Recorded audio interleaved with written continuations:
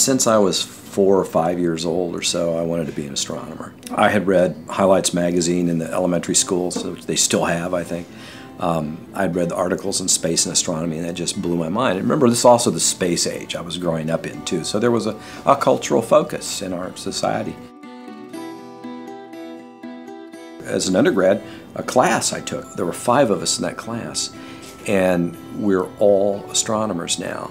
My name is Don Winget, and I'm a professor of astronomy here. I'm the Harlan J. Smith Centennial Professor of Astronomy, and I'm also fortunate to be a University Distinguished Teaching Professor. The qualities that make successful scientists are the same in astronomy as they are in any field. You know, this is University of Texas, so most of the students we get here actually are pretty bright. You have to be not just bright, but able to focus and motivated. You have to burn inside to know something about the universe nobody's ever known before.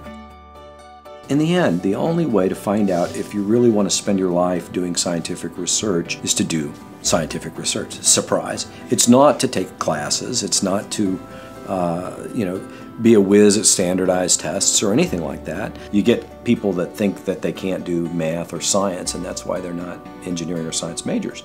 And to discover that maybe they really can, and they just had some bad teachers in their past to sneak up on them and overcome their math anxieties, and let them realize that this is stuff that they can understand and even contribute to.